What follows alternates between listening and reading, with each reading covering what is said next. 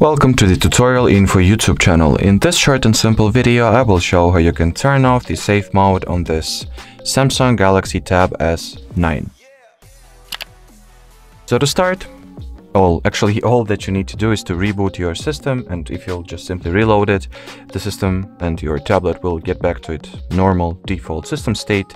In order to restart or reload your tablet, you will need to simultaneously hold the volume down and side power buttons for a few seconds, and then simply tap at the restart.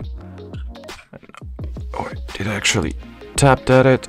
Not sure, so let me give it one more time, one more try, and well, here it is.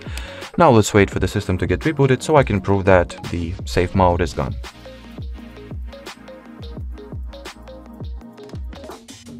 So as you can see, the safe mode has been successfully removed, so thanks for watching, thanks for your attention, and bye bye.